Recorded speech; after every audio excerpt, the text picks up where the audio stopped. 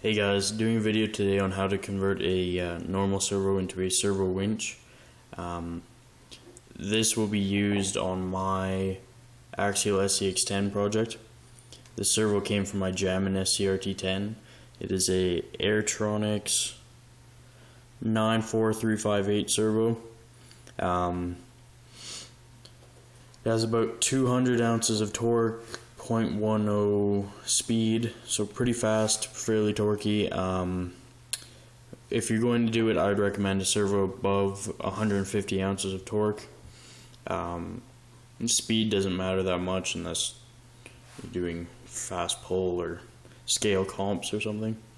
So the first thing to do is take out the 4 screws on the bottom to get the case apart. I've already taken out 3, so just one left just to save some time.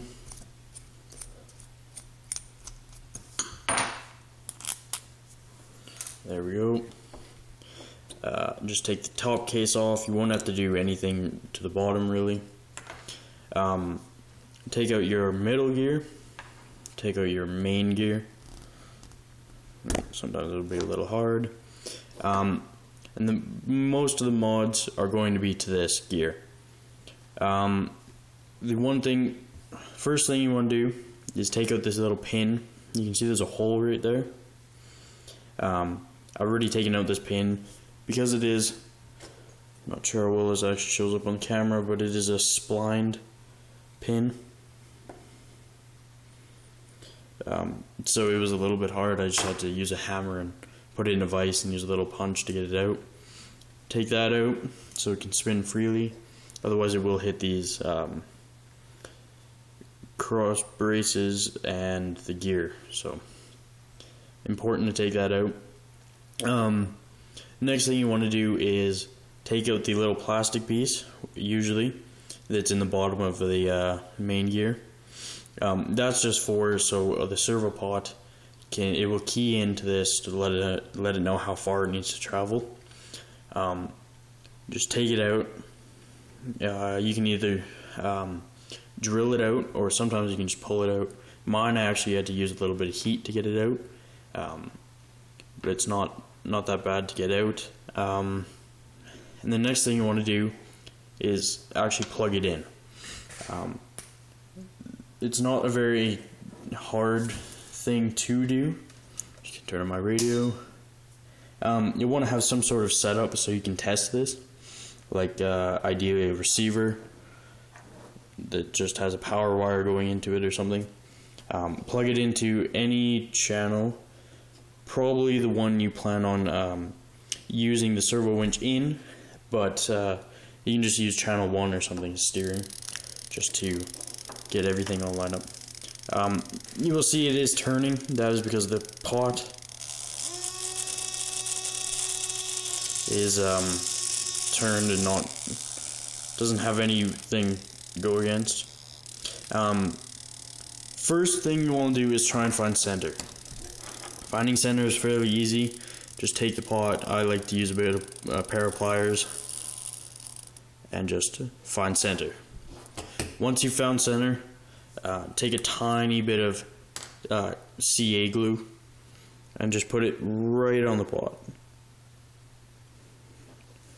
Between that and the plastic, just so it cannot move at all anymore.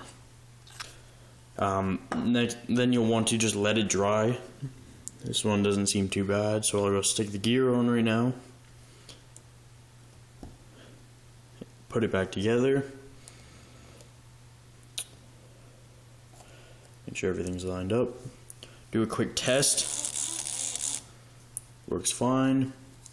Install your top half and install your screws again.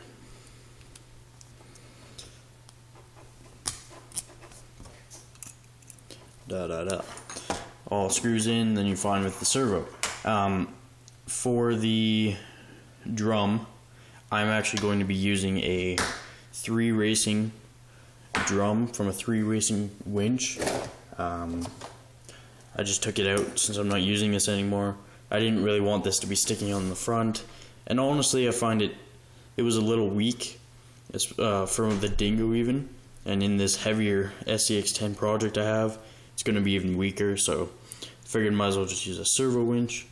I plan to use the drum and a servo server arm piece from an axial kit. I have many of these, so don't mind using one. I'm going to actually use a set screw to hold mine. Most people use a circle servo arm like this and drill 2 holes in it and then put a bobbin with screws holding it in. I'm going to be just installing a set screw just like this, putting the servo arm over top, grinding down this little this little knob right there just so this fits better. And then because the 3 racing drum has a set screw in it to hold it to its shaft on the winch, I'm going to just use that and install it. We use the set screw on the set screw really, so just go like that, and that is going to be my servo winch.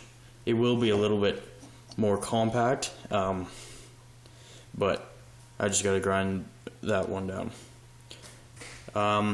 Like I said, some people do use the bobbins. I think they might be a little bit thinner, which would help if you need to conserve space, but in my build I have tons of space, so this is gonna work for me. And that's it. Really easy process. Doesn't take much time at all. Probably 20 minutes if you're working slow and taking your time. No special tools required, just a pair of pliers, some screwdrivers, and that's about it. Hope you guys like this video. Hope it helps someone. Thanks.